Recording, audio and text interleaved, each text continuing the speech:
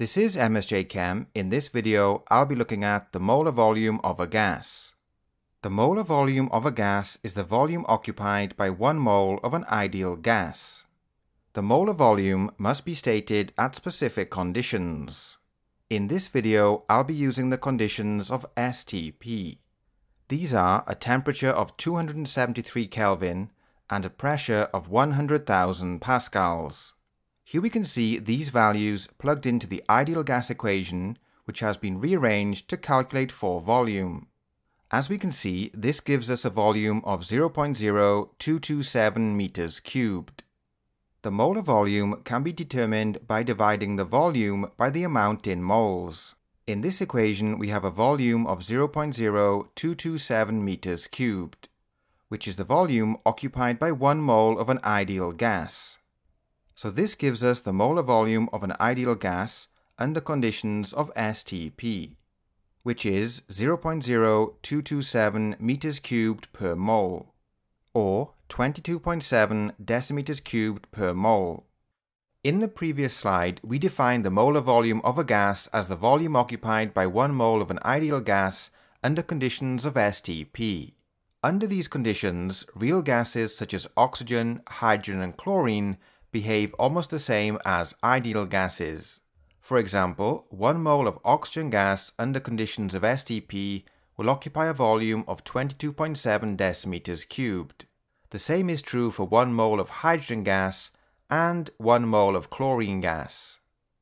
So we can now say that under conditions of STP, 1 mole of any gas, be it an ideal gas or a real gas, occupies a volume of 0.0227 meters cubed, which is more commonly given as 22.7 decimeters cubed. Next, we'll look at equations that can be used to calculate either the volume or the amount in moles of a gas. The first equation we look at is used to calculate volume. To calculate the volume of a gas, multiply the amount in moles by the molar volume. An easy way to remember this equation is V equals N multiplied by 22.7. Note that this equation will give you the volume in decimeters cubed. The next equation is used to calculate the amount in moles. To calculate the amount in moles, divide the volume by the molar volume. Once again, an easy way to remember this equation is N equals V divided by 22.7. In the first example, we'll calculate the volume in decimeters cubed occupied by 0.250 moles of nitrogen gas at STP. The equation that we'll use is volume equals amount in moles multiplied by the molar volume of a gas.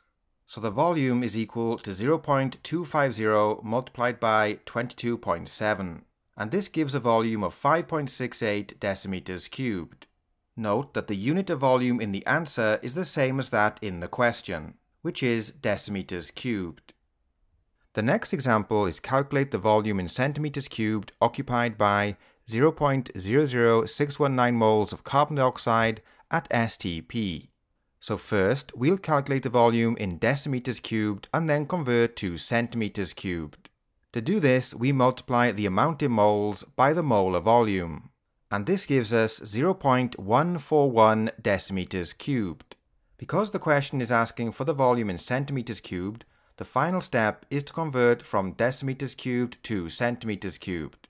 1 decimeter cubed is equal to 1000 centimeters cubed, so we multiply this volume in decimeters cubed by 1000, and this gives a volume of 141 centimeters cubed of carbon dioxide. In the next example, we'll calculate the amount in moles of nitrogen in a 0.742 decimeter cubed sample. So we'll use this equation, which is N equals V divided by 22.7. The volume of nitrogen is 0.742 decimeters cubed, which we then divide by the molar volume of a gas at STP, and this gives us an amount of nitrogen of 0.0327 moles. In the next example, we'll calculate the amount in moles of CH4, which is methane, in a 2.36 centimeter cube sample at STP.